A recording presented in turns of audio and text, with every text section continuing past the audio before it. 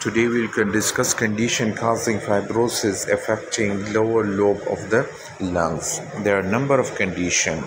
First, connective tissue diseases like SLE and rheumatoid arthritis, excluding ankylosing spondylitis.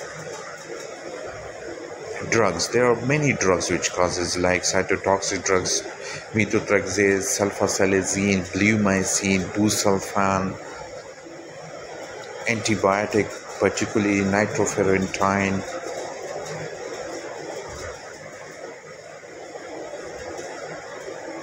cardiovascular drugs like amiodarone and hydralazine.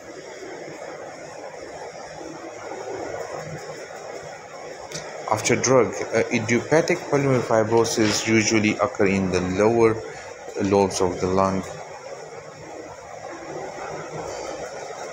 Asbestosis also affect the lower lobe of the lungs.